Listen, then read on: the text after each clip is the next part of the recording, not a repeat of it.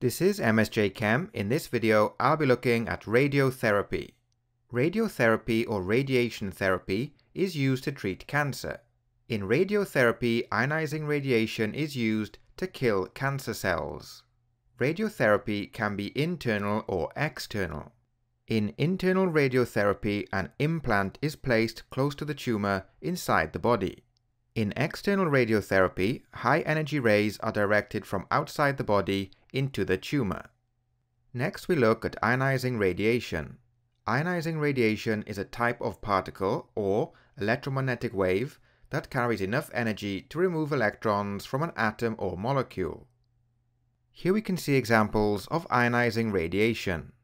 This includes the upper portion of UV radiation, X-rays, and gamma rays. Alpha and beta minus particles also have the ability to ionize an atom or molecule. Ionizing radiation damages DNA either directly or indirectly. With direct damage, the ionizing radiation collides directly with a DNA molecule. In indirect damage, a free radical produced by the ionizing radiation reacts with DNA.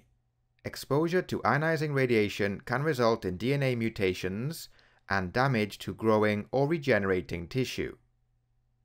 And finally, we'll look at some side effects of radiotherapy. Side effects occur because radiotherapy can also damage healthy cells and tissues near the area being treated.